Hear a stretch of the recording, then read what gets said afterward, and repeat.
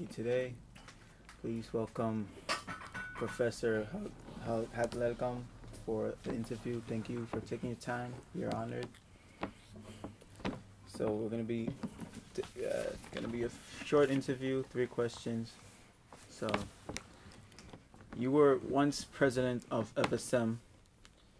Can you tell us of the many hardships you have, or at least one, and tell us how you handled one of those hardships? Okay, thank you. Thank you very much. The presidency is not an easy job. You wake up in the morning, you wonder what's going to hit you in the face. And if it's nothing, then you go to sleep praying that, thank God that nothing hit you in the face. It's hard because issue comes up, especially hard issues. And some of these issues are really nothing issues, but the people makes it hard. I had many issues that I tackled when I was president. One, in foreign affairs. What country should we recognize? China? No. People's Republic of China? Or Taiwan?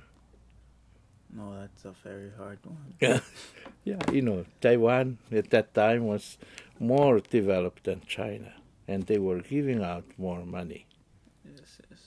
But I decided that we should go by China, People's Republic of China, because China is a member of the United Nations Security Council, and they had a vote on the Security Council.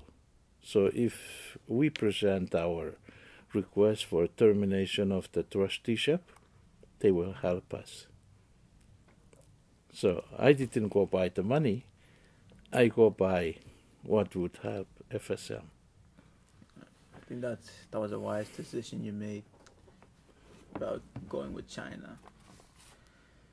So you're a chief of Europic. Yeah. So as of now, can you tell us, your experiences, responsibilities of you being a chief, and then when you were a president, I became chief of Europic last year when my brother passed away. Yeah. And I've never been there. I haven't been to Europic for about 21 years. I don't think people would recognize me. They probably remember me as somebody with hair. And I would say that, I enjoy being chief of Europic because I ended up inheriting about $2 million in trust fund. So I used that money. For example, the ship just went down to outer islands of Yap. I loaded up the ship with rice, flowers, and sugar for those people in Europic. At least I feel good doing something for them. But when I was president, it was hard. Mm-hmm. If I need money, I have to go ask Congress. And most of the time, Congress say, no, we won't give it to you. So that's one of the perks of being a chief, huh? Yeah. You need the money, they just, here you go. Well, in Europe, the chief has the authority. He has the power. He controls everything, including the reef, fishing on the reef.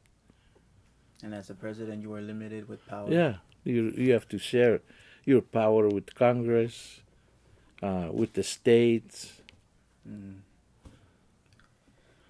So, to those who's involved, those young Micronesian like us here, COM, who's becoming involved or active in the functions of the Congress, what would you advise them to do, or what would you like to say? Okay, my advice is this, and I mean it.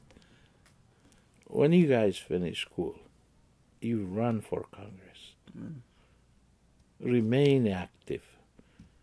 run for Congress, and if you win, you do something for FSM. That's where when you win, what become your responsibility is to help FSM. Now, I often told my class, especially the girls, to run for a public office. So have they been running for a public office? No. Not yet? Why do you think the girls don't run for public office? I don't know. They're afraid if they run for public office, they win, they will not have boyfriends. Maybe. Yeah, that's a public office should be concerned for everybody, regardless of whether you're a girl, you're a boy. You should at least serve in public office once in your lifetime. That's true. And the best place to serve is Congress. Well, if you don't have anything else to say, then I think that concludes this interview. Oh, okay. Well, thank you very much. I'm glad it's a short interview. Yes, sure. Thank you.